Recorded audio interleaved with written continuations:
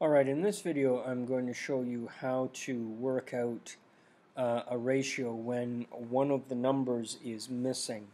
So let's take an example problem. Let's suppose that there are 30 children in a football team.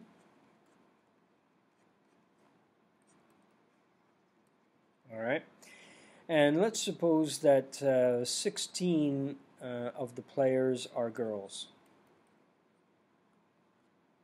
All right. Okay, so the question might, or a question that you might be given, might say something like, what is the ratio of girls to boys?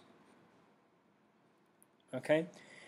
In this sort of a question, it always helps to, first of all, look at what you've got and try and make some sort of a little picture to help you visualize what you're trying to work out and the information that you can use.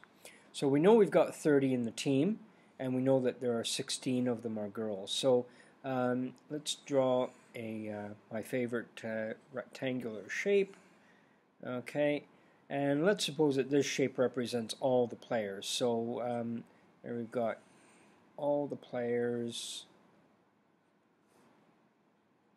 so there are 30 children.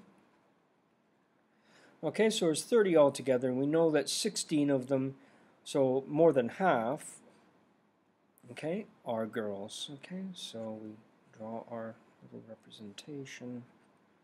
Okay, so girls. All right. So that means that this amount here is what we're looking for.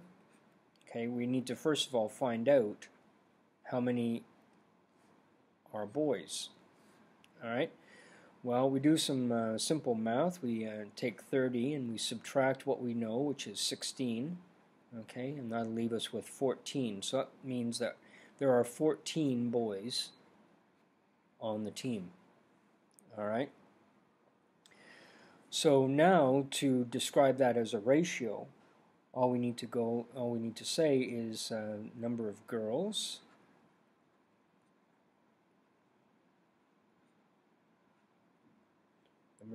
is 16, and number of boys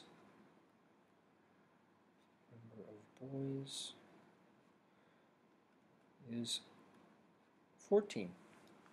Okay. So that means that the ratio of girls to boys is 16 to 14. And of course, if we can, we need to simplify that.